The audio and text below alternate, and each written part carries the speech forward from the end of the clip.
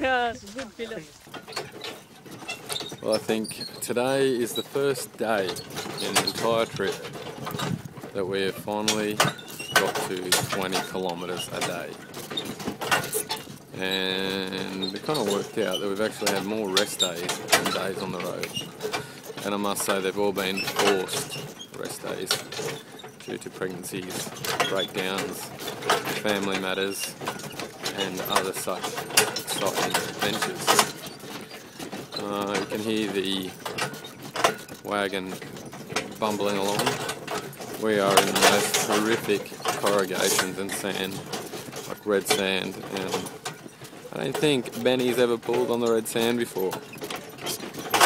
It's kind of breaking his spirit a bit. So we have to keep saying, "Come on, Benny, you can do it, you can do it, Zul, you can do it, Benny."